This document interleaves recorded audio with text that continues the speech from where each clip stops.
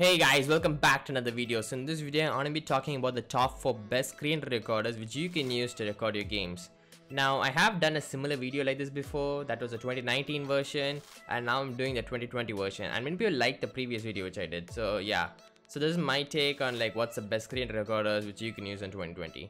So the first one, now I'm still going to stand by this even though lot of you disagreed, but it's going to be OBS. Now as you guys can see here, I'm recording this video with OBS, and to be honest guys, it's the best. I mean, okay, it has its cons. It's very hard to use, it's not user friendly, and sometimes it lags a lot. Now if you don't have a good computer and you crank the settings up for your like bitrate and all that, it will definitely lag. But if you play it in but if you reduce your settings and all that, it won't lag that much. And I think I made a video on my channel for a low-end PC settings for OBS, so you guys can check it out if you want to like use OBS. So now this is how OBS looks like, and you guys can, there's a settings option here. You can go here. There's the output tab, the recording section. Here you can customize like your settings for your view, like your recording things and all that, the audio settings, the video scale and all that. And in case you're playing a very extremely powerful game, like a game which demands a lot from your computer, you can have a separate scene, like a scene 2 for like, hey, like it's a very heavy games, and you can have another scene. You can basically keep different scenes for different games. Like for example, if you're playing GTA 5 or something, which is like an extremely heavy game, you can keep it in scene 2 where your settings for the OBS are kind of low, so you can do till up to like 720 in case you have a low-end PC. I mean, if you have a high-end PC, man, you can go all out. But in case you have a low-end PC, you can do like that. And for scene 3 where you're playing like a smaller game, like say like CSGO or something, which doesn't demand a lot from your computer, then you can crank up your OBS settings, and then you can record it a bit more high scale, like at 60 FPS and all that. So now guys, the second best screen recorder which I want to recommend is like this depends on which graphics card you use. Now I'm assuming you have some sort of graphics card, like if you're Nvidia or you're using the AMD. Now if you're using Nvidia, you'd obviously have the GeForce drivers, like the GeForce Experience. Now if you're using the GeForce Experience, that means you can use the Nvidia Shadowplay. So this is my desktop right here. So if I press Alt plus Z, this is what opens. This is called the GeForce Experience. So now what happens is like I can go to my settings right here, and there's video capture.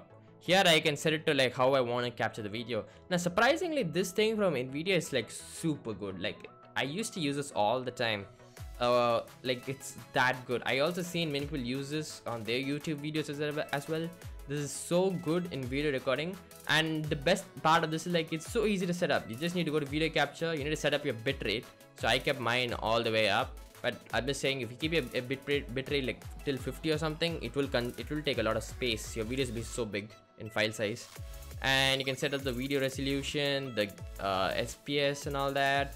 And you can also set up where you want to like store the recordings, like videos where you want to get stored and all that.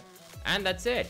And then you also need to set up your like a microphone. Which microphone you choose is what I do all the time. I by mistake set up the wrong microphone. For example, this is the microphone which it doesn't even exist, the Yeti. Yeah, so now my audio will be recorded. So this is the best one. Like I mean, if you're using Nvidia graphics card, this is the go-to. Now if you're using AMD, there's something called the AMD Relive. Now unfortunately I can't use that to show you guys, but then here are some clips on how it will look like. So this is the AMD equivalent of the Nvidia Shadowplay. So this is also pretty good. I heard, like I read reviews like this is pretty good, and it's similar to the GeForce Experience Shadowplay. So yeah, you guys can check it out if you have the AMD graphics card, and you guys can take advantage of it. So the third one which I recommend is the Streamlabs OBS. Now again, I know you guys are thinking, why OBS again? But then Streamlabs OBS, I'm not going to talk too much about Streamlabs OBS, but then Streamlabs OBS is kind of similar to OBS, but then it reduces one of the cons of OBS, that OBS is so complicated. So in Streamlabs OBS, it's kind of easy. You just go there, you just set a few settings, and you're like good to go. But then unlike OBS, it doesn't have so many confusing options and all that. It eliminates all of that. So Streamlabs OBS is great if you want something which is more user friendly, you know, and which is quick to set up and quick to go.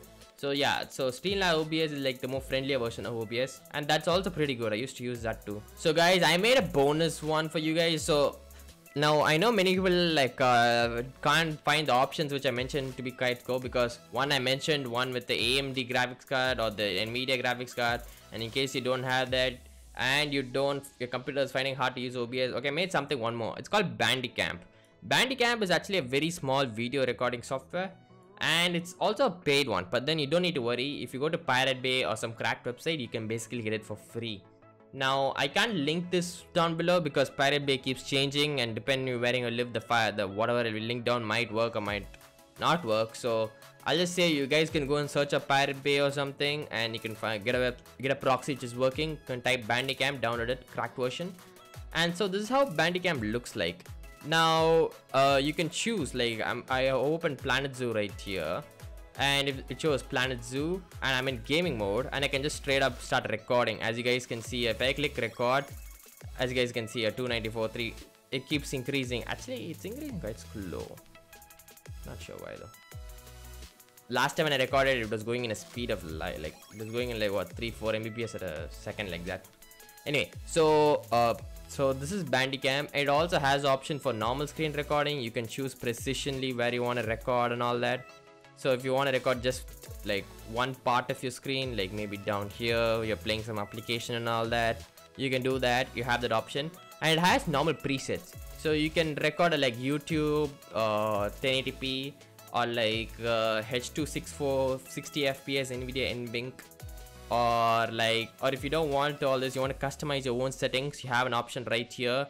You can choose what sort of file you want, how much size, what's the quality. You have all these options. So that way, and you can also have this image, you have these extra options too. You can add your webcam, you can add your mouse click effects. You have so many good options. So I never tried Bandicam before, and I tried it just now, and the file is pretty good. I saw the recordings and it's pretty good, and I would recommend you guys to use it if you can't use whatever the previous I said before. So yeah, this is Bandicam, which is I feel like the best one. So this is Bandicam, which I feel like is one of the best screen recording softwares. And so guys, if you found this video to be helpful, make sure to leave a like, get subscribed to my channel, and I'll see you guys in the next video. Peace.